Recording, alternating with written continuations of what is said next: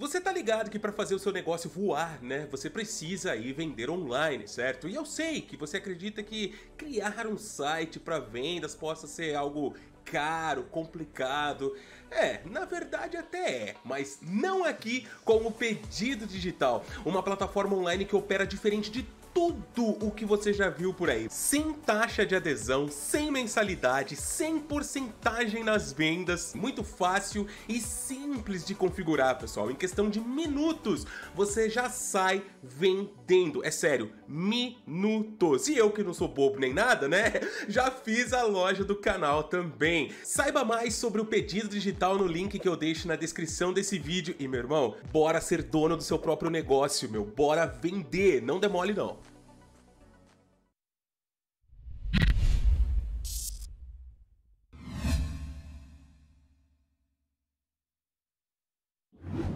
Fala, fiotes! Eu sou o Khalil e você está no Gamerllil Games, tudo bem? Obrigado por vir, espero que tudo esteja tranquilo por aí, seja bem-vindo. Galera, é o seguinte, hoje nós vamos ver aqui, reagir juntos ao trailer, né, aos bastidores, enfim, ao que foi postado pela PlayStation recentemente, de nome, um vídeo, né, de nome God of War Ragnarok, moldando a história. É um vídeo de 10 minutos sobre God of War Ragnarok que eu não vi ainda pela correria que eu tô aqui, mas que eu quero ver junto de vocês, tá bom? Deixa o seu like, compartilha o conteúdo e, por gentileza, comenta o que você achou de tudo que você viu aqui, tá? Vamos comentar aqui, ver... Bora! We're coming off of God of War 2018. How do you top that? How do you deliver something that players will love maybe just as much as God of War 2018?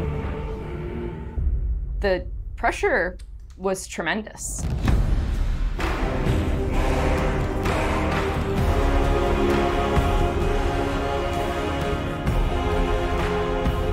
My name is Ariel Angelotti, and I am the senior producer for Narrative. My name is Richard Gobert. I'm the story lead for God of War Ragnarok. I'm Jody Kupsko, and I'm the supervising dialogue designer. It's my job to shape the story along with our writing team, our narrative director, and game director. As a producer, it's my job to help build a team to create that content, to own the schedule in realizing that content. I oversee the dialogue production throughout the entire titles. Every line of dialogue that you hear, every human vocalization and effort and grunt, our team touches. So I'm a man now, like you? No. We are not men. We are more than that. The responsibility is far greater. In the story of God of War 2018, we find Kratos seemingly having turned over a new leaf in the Norse lands. He lives a quiet life, hidden in the woods with his wife Faye and their son Atreus. And the story starts with them mourning her death, and we learn that she made a final request before she passed away. She wanted them to spread her ashes from the highest peak in all the 9 realms. He's scared of being a bad father, a bad influence, and as a result, it's made him an absent father. His greatest fear is that he's passed that evil that's inside of him onto his son. You are too quick to temper. You are rash, insubordinate, and out of control. This will not stand. You will honor your mother and abandon this path you have chosen. It is not too late. They befriend Freya, who is an exiled Vanir goddess who used to be married to Odin. They meet Mimir, the self-proclaimed smartest man alive, who serves as their guide and their confidant. And they meet the Holdra brothers, Brock and Sindri, who are world-class weaponsmiths who end up their main source of upgrades and equipment. Now, among the enemies they make are the Aesir gods, whose leader is none other than Odin, someone we never meet in God of War 2018, but who casts a very long and dark shadow over the 9 realms. There are consequences to killing a god! Why? How do you know? How do you know? After many adventures, Kratos and Atreus end up fulfilling Mom's wishes, and over the course of that journey, they find out more about each other and about themselves, and finally find a common ground between them. They become the close family unit that Faye hoped that they would become. In God of War Ragnarok, we fast forward a few years, and little Atreus is now a teen, and they're back to hiding out in their home in the woods in Midgard. During the course of the previous game's events, they were forced to kill Odin's grandchildren, Magni and Modi, the sons of Thor. Thor does a lot of the lion's share of Odin's dirty work, and as a consequence, he's a very violent, unstable personality. At the end of the last game, they were also forced to kill Balder, the son of Odin and Freya, and that has its own set of consequences. He was a very powerful chess piece for Odin, one that Odin is incredibly bitter about losing. Freya has vowed vengeance against them for the killing of her son. Kratos and Atreus didn't want to kill him, they were friends with Freya, but Balder tried to kill her in front of them, and Kratos had no other option in the moment but to kill him to save Freya's life, even though it meant losing Freya's friendship. I will parade your cold body from every corner of every realm and feed your soul to the vilest filth in hell. That is my promise. He saved your life. He robbed me of everything.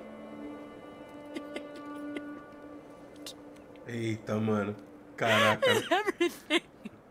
His death is also foretold to bring about Fimbulwinter, which is a brutal 3-year winter that is then followed by Ragnarok. It's an apocalyptic war between all the Norse gods, the giants, the dwarves, and the elves, and an army of the dead. They're all destined to fight in a battle that basically ends the world. Kratos is understandably worried about his son and what it means for him. You get to go on this journey with how Atreus grows into a young adult and how Kratos grows into his next era in his life, and really see kind of the parent that he's striving to be, but the person he's striving to be. I find that tale so incredibly relatable.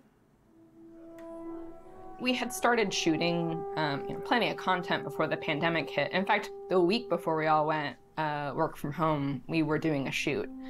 I remember being on and off that set, running back to the office and having to talk to studio leadership about what was going down and how this was going to impact us moving forward. And those were trying times. For us, it was a very unique challenge because we had to bring in actors and we had to record them.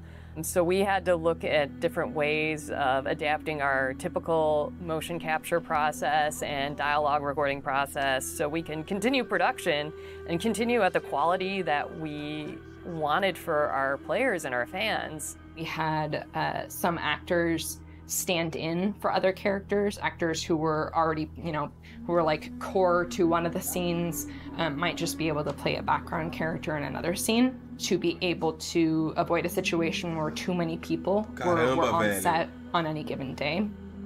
We avoided compromising the story that we were trying to tell as a result of the pandemic and these limitations that we had to deal with. There were no cinematics that we changed. We still have the same characters in them in the final game. We just had to get a bit creative with how we shot the content. Our actor for Atreus, Sonny, is a teenage boy, and his voice changed dramatically throughout the several years on this title. I don't want to fight anyone. I just want answers. We had to go in and even out that performance so it sounds like it took place over a short period of time. That was a unique challenge on this one. The prophecies say Fimbulwinter leads to Ragnarok. War is coming. Whether the Norse saga was going to be a trilogy or just 2 games was something we debated a lot. There were obviously pros and cons for either approach. So we waited for Cory Barlog to weigh in, and he did, and he said, let's do it in 2. The consequence to that is, how do you wrap up the story in 1 game and do Ragnarok justice?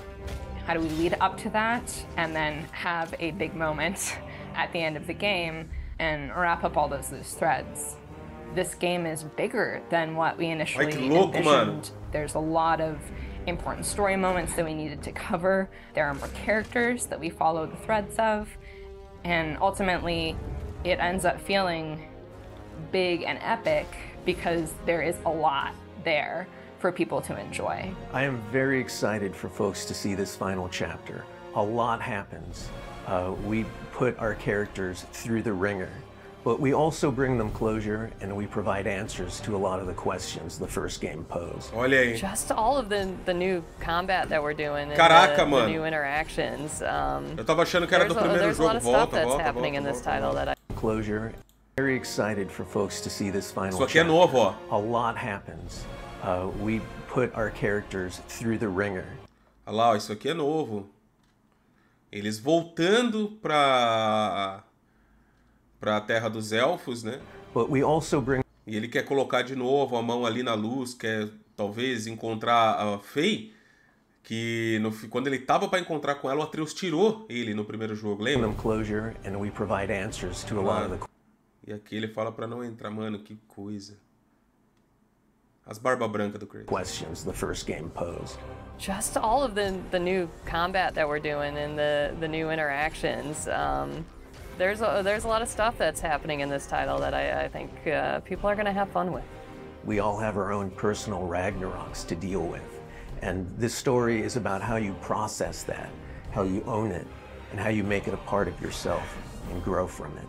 I mean, we set some stuff up at the end of last game. There's going to be some consequences this game. We're going to see how things play out between Freya and Kratos. We're going to see how the evolution of the family relationship continues. You got Brock and Sindri, the dwarves, who are kind of part of your makeshift family now. And there's going to be some other characters that we introduce that maybe going to disrupt the balance a little bit. I can't wait until players get their hands on the game or are able to experience how the story unfolds for themselves. We have, I think, an incredibly well-rounded game. Very satisfying combat, beautiful and rich environments to explore, outstanding character art, a lush and moving soundtrack and Olha aí. soundscape. It's the work of hundreds of very dedicated artists, and they all have their own stories to tell. Ó!